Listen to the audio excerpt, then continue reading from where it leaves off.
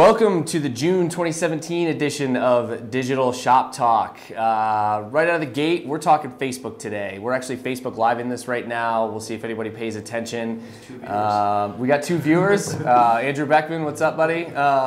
But we talk a lot about Google on here for obvious reasons. But today, Facebook, as you like to say, what's up with that? Facebook. Facebook local specifically. So when we talk about local search, we talk extensively about Google. Google My Business, Bing Places, but one of the growing areas of local search is Facebook. So you don't think of it as a search engine, but it is quickly becoming one, and they're positioning their platform that they're going to be a real competitor in this space right now. So in their F8 or F9 conference, they came out and basically said, we're testing a new way to discover where to go and what to do around you. So really now people are using Facebook as a discovery tool. So you go in, you're in a new market, you're in a new neighborhood, you're traveling, or you're right here in Denver and you want to get something to eat. You can do searches in the search box, and the results are being pulled up. The top 3 are kind of being pulled up, and we're not exactly sure the algorithm that the reasoning why or how you can get ranked high in Facebook. But this is something that we're actively researching. And there's a couple no-brainers for us. One, if you have multiple business locations, you have to have a location page per business. Absolutely, that is absolutely table stakes. You need to do it. There's a lot of different ways that you can go about it. There's a lot of complexities because there might be rogue listings out there and how to do that moving forward. And the other piece of it is then to make sure that there's content on those pages, right? So it kind of goes back to Google listings 5-6 years ago where it was claim it, provide good content, and then it's really about some level of engagement. So do you have good reviews? Are you actively posting on it? Are you responding to reviews? All these things are no-brainers for making sure that you're ranking well in Facebook. So start thinking of Facebook as a local search product. Yeah, and the other thing that I like that we talked a little bit about on the last Shop Talk that came out of F8 is the messenger piece of it. When you said discovery, right now the algorithm and I think they call them the bots are when people are having conversations about where to, let's go meet up for a drink or grab a bite to eat. Like actual business listings and information are populating in Messenger based on just super generic conversational keywords. So that to me is a really whole new layer of discovery that is going to be pretty wild to see, right? Someone's not actively saying, where's the nearest restaurant? They're just talking about going to get something to eat, and suddenly, boom, that information pops up. So, and we're also seeing kind of the integration of Facebook Messenger as a small business on that location. You can interact with it and you'll see, hey, usually responds within an hour, usually responds within 24 hours. So you kind of take that and then combo that with the news this week of the Google My Business now allowing posts. So you, as a location, you can post information specific to that about promotion or changes in hours. So we're seeing both Google and Facebook really localizing the content and really localizing the interaction with those locations, and follow kind of the chatter and those two areas. Double down on what you're doing, because if you're a multi-location business, focus 90% of your efforts on those two areas and you'll be successful. Absolutely. Well, we'll talk a little bit more tactical stuff on Facebook when we come back.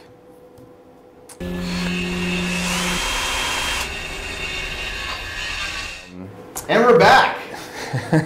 This week in the toolkit, we're going to continue the Facebook theme. As Alex mentioned, particularly for multi-location businesses, there's some stuff as Facebook kind of becomes this local search engine, or the next great local search engine, that you can really do out of the gate right now. I think you touched on it a little earlier, but probably number one is really claiming all of those listings if you're a multi-location business, or even if you're an SMB, right? Establish a page for your physical business location. But a lot of the clients we work with have a much larger footprint. So what we see a lot of times, particularly in franchise systems, is you have active franchisees who are really want to market their business, think of themselves as a small business owner, and as a result on Facebook have created their own individual pages. They maybe named them very specific ways that they feel are appropriate to that physical location. The reality is there needs to be consistency just in the way that we see in Google. So brand marketing teams really need to kind of get their arms around claiming those business pages, having consistent naming conventions, and then integrating what we call, and kind of is common knowledge in the marketplace, is parent-child integration. So you have the main brand Facebook page, and then all of those business location pages within kind of the map functionality of Facebook flow from there. That's step one, because once you establish these individual place pages, the next piece is being able to advertise both at a brand level and really at a local level. So there's a lot of different things between local awareness ads just to kind of cultivate the audience relative to individual locations, but some very specific things like local map cards that individual locations can take advantage of to make their businesses more prominent is users are kind of searching for location-based information within Facebook. And the other piece of it is the call to action. So call to action, absolutely. Places you're driving, you can target a million different ways in Facebook. Facebook Blueprint is a great resource. You can go and train yourself through a series of tests and quizzes that'll really walk you through the different types of targeting, the different best practices, depending on your objectives and your goals. But if you're a local business, obviously a get directions, a call, you can do lead forms right inside of Facebook. One caveat to all of this is that Facebook's reporting is a little bit of a black box.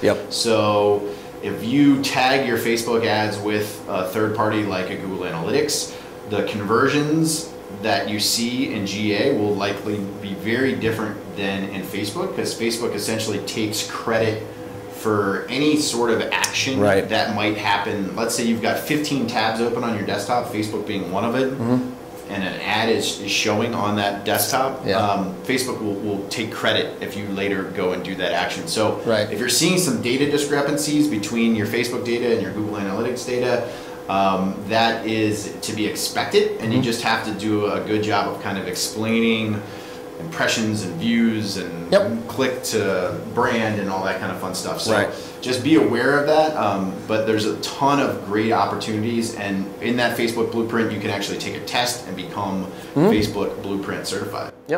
Which we'll get to. But another piece, like some other ad formats, carousel ads, link ads, there's a lot of different stuff, especially if you have product inventory at a business location, that you can also kind of bring to life a little bit more. So, but the key is really establishing those place pages, consistency kind of from the top down at the brand level. That's the starting point. So start there, and then the advertising. I just saw a pop-up that your wife's watching. Oh, really? Nice. Hi, honey. We'll be right back.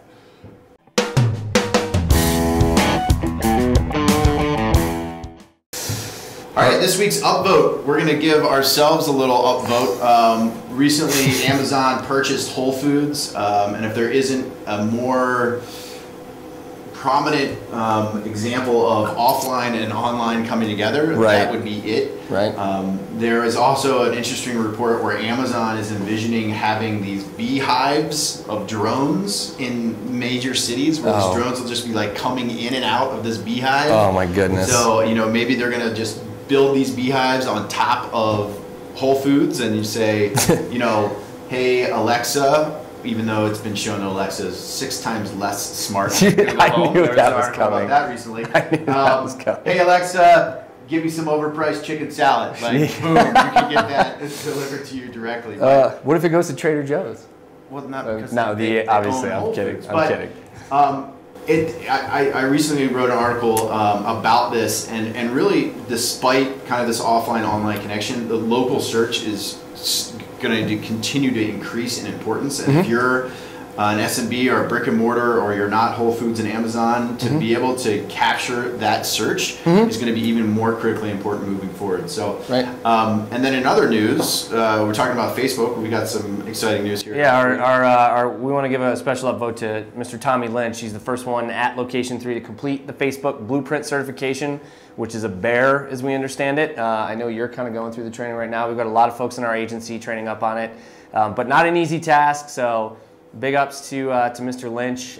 Shout out for America, 4th of July weekend coming up here in a couple days. So you're going to be on a boat. Red, white, and blue, baby. I'm going to try to find some sun, probably some fireworks, maybe a little barbecue. But everybody have a safe, happy, healthy 4th of July. And we'll probably see you back here next month to I don't know, see if these beehive drones are starting to get installed anywhere. Go figure out Facebook Local. If you don't, you're going to be behind the game. Absolutely. We'll see you Happy next birthday, time. America. Peace.